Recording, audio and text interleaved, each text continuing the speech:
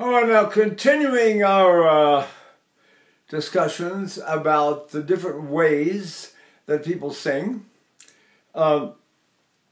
We did the pre-cough, then we did the hiccup, and now I'm going to try to do what I call mini puffs. And mini puffs were the ones that were so used by Luisa Tetrazzini. And I got this from people who demonstrated for me way back in 1958, 59.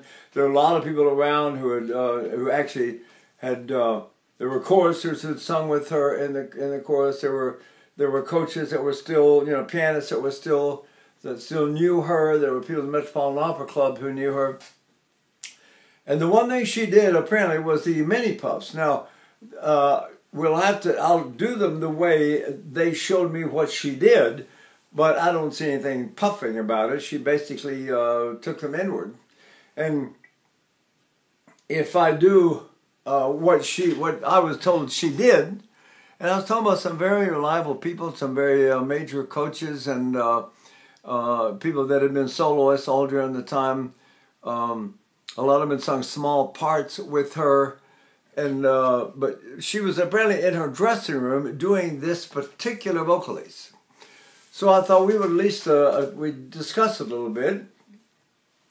And this is the way they're done.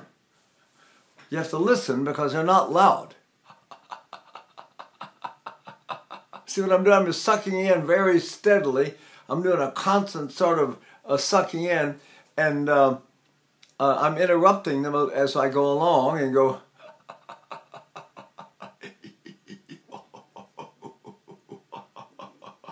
And that was apparently what she did all the time, standing around in the wings, standing around backstage, and people would be standing next to her and they'd hear this. So, if I sing that way, how does it place my voice? Now, that's the other question. So if I go, la la la.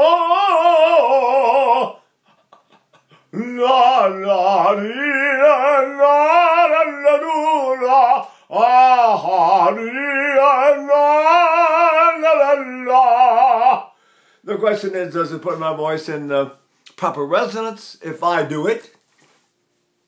Apparently it worked for her, and I go, she's the one that Caruso and Toscanini thought had the best female voice that they ever heard.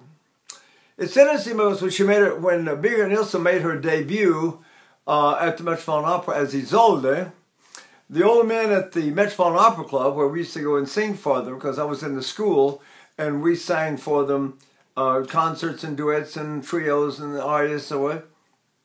And then we talk about great singers. And one of the things they talked about a lot after Nilsson's debut is that they could not understand why she was singing Isolde. Why didn't she make her debut as Lucia di Lammermoor? Because she sounded just like Tetrazzini. Now, those of you who know Birgit Nilsson's voice, well, maybe if you take that voice and put it in Lucia di Lammermoor, then maybe we would think it was the greatest voice we ever heard too. So we don't really know. There's a lot of I think this and I think that. Everybody wants to have their opinion, so why not? But let's see if we can do on all the vowels. If I go la la la la la la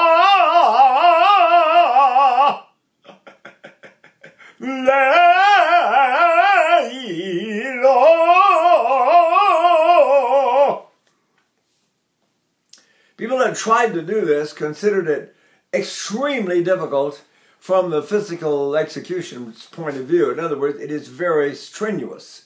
It's one of the most strenuous ways to sing. It's somewhat like Breath of Fire, which is also a very strenuous way. If you want to use, we'll do it later. But if you want to sing with it, it can be exhausting. Now, I never tried to sing a performance with so-called mini puffs, but I certainly did with Breath of Fire. And if these are strenuous, maybe you do gain some sound and something because of the way it works. It gets a very, very, let's see, if I do, la, la,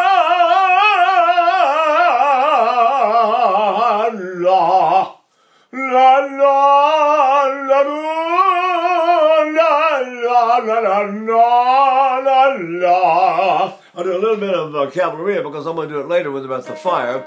But the void of the Father,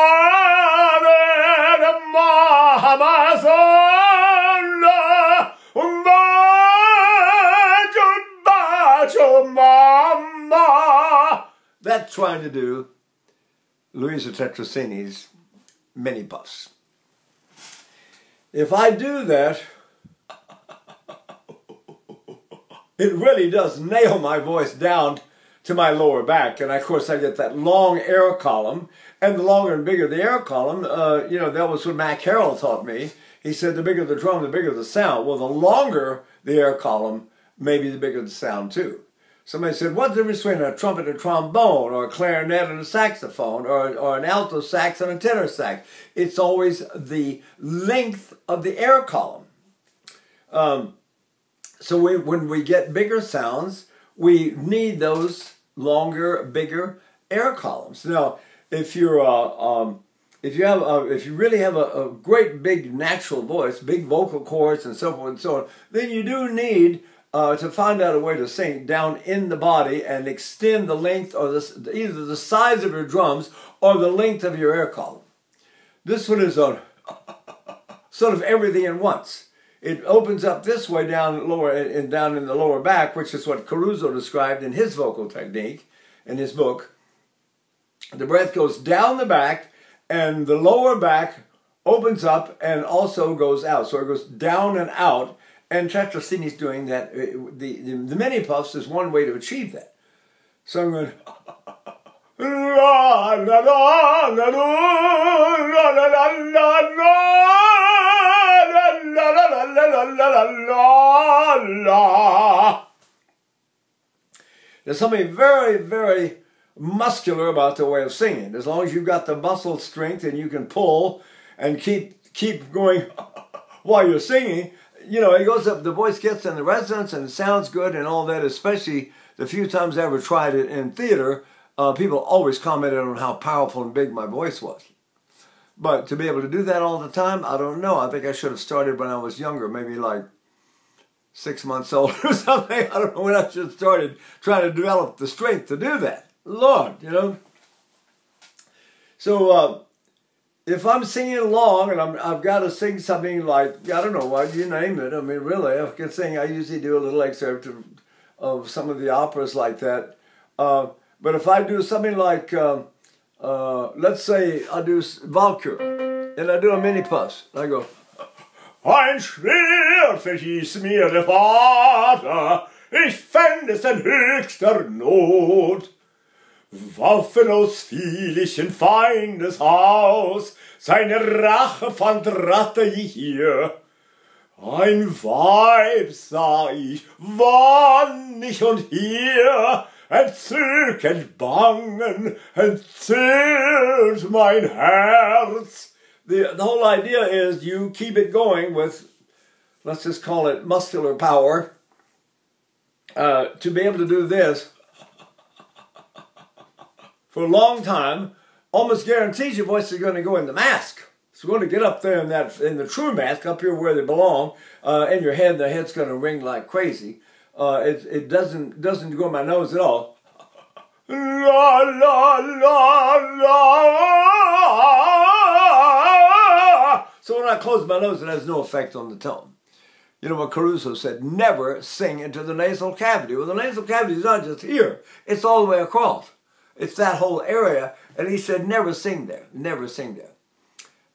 You find out after you've been singing a lot of performances in big theaters over big orchestras, you begin to realize, wait a minute, one carries better than the other. One projects better. And any kind of nasality seems to kill projection. Everybody thinks they're going to penetrate by going, hi, they're going to penetrate through that curtain sound of the orchestra, and just the opposite is true. When you get it in your nose, the sound sort of blends in with all the other instruments. So it would be better if we could do the mini puffs and get strong enough to do them all the time. Why not, right? La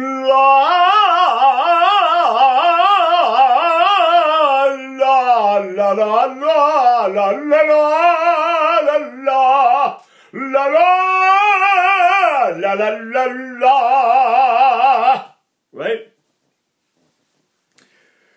So it's interesting to try to do some of these, saying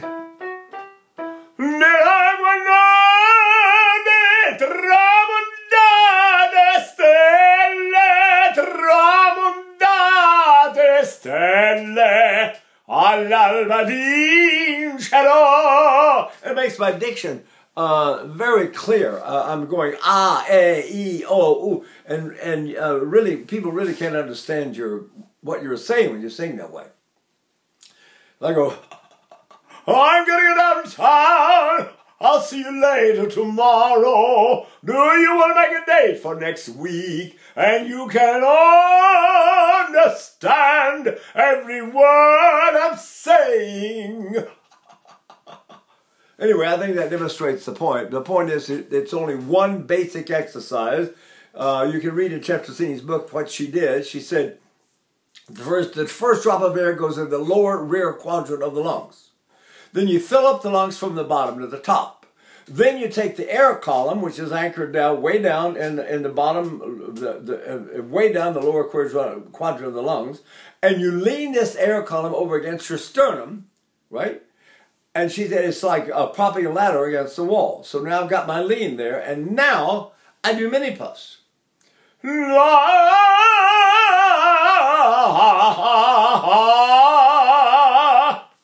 So it's a very, very bright, clear kind of sound.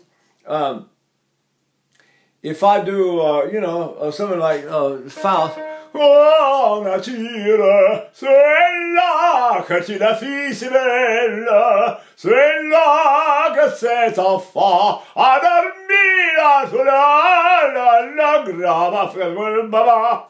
Oh, la la la la la la.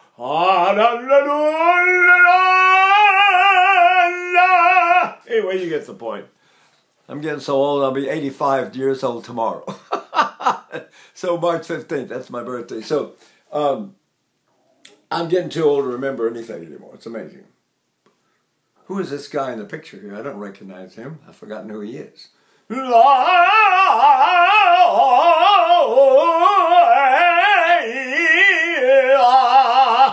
Okay, I hope that'll at least make you curious to see what it's like to go. Okay, bye.